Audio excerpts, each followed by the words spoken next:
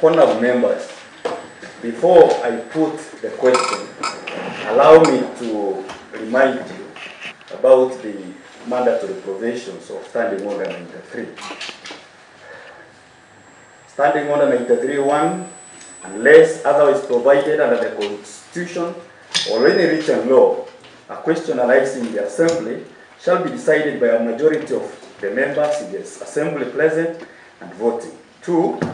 In ascertaining the result on a question under paragraph 1, the Speaker shall, in the first instance, collect the voices of the yes and the noes and shall declare the results accordingly. Honorable members,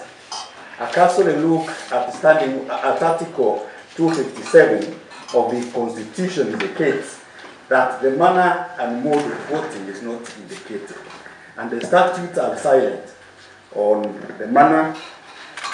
and mode of voting in a matter of this nature. Therefore, honorable members, allow me now, pursuant to Standing Order 93(2), to put the question that the County Assembly notes